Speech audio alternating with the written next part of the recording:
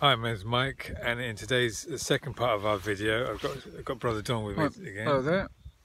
It's nice to be together. It's quite rare to do a video together. We want to talk about interesting things in the news that to show that we're actually living in the last days. And even baby Leo is here. Baby Lee wants to take part as well. He wants to join in as well. Yeah, we want just to discuss the things that are going on at the moment in the UK. As we know, they're slightly easing lockdown. Boris Johnson. So non-essential shops are starting to open. As you can see, I've got a haircut, and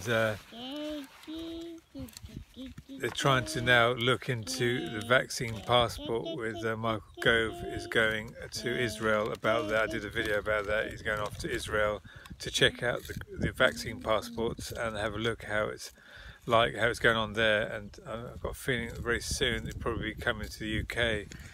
And some other interesting news that things are really nearing its end. As Israeli News Live said, what do you call it?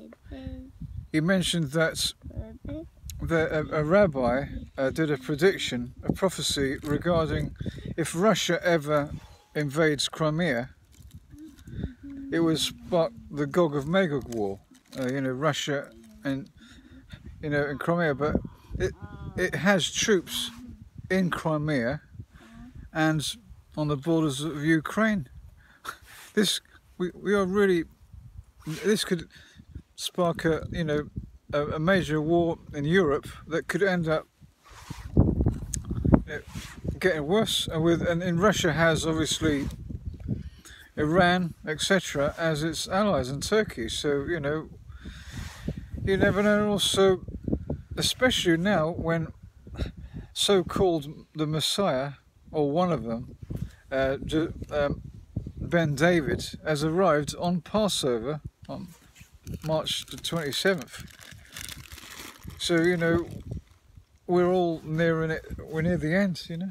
Yeah, a lot of signs for the last days. Obviously, a false Messiah appearing, as it says in the scriptures, in the last day. In the war. Tensions, wars, and earthquakes also, and things like that. Just like it was in a time of Noah, about the mixing of DNA. I heard about putting a human cell in a monkey embryo. I mean, what's this? Absolutely abomination.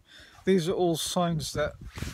Yeah, I remember in Genesis how they came down and corrupted all flesh. You've seen it a lot now. Yeah, you've seen it a lot of that now. Yeah, I mean, what can you do? I mean, if you haven't come to know Christ, please do.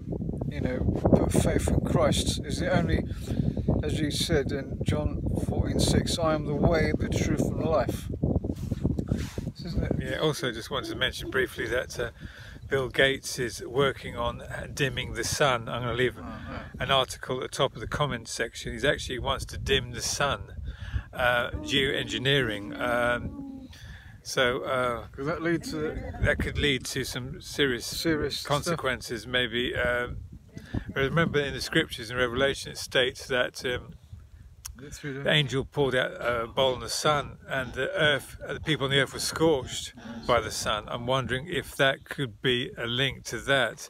I'll leave a link at the top of the comment section about that. Because these evils, Luciferian elite, they want to bring about Bible prophecy. So and things before our eyes are happening. With this pandemic and the V, the mark, as is in Revelation, everything's happening right as we speak. Anyway, we'll leave it there and we'll carry on with our walk in the park here. Anyone out there hasn't come to Lord Jesus, please do so in prayer and repentance. God bless you all. God bless. Bye.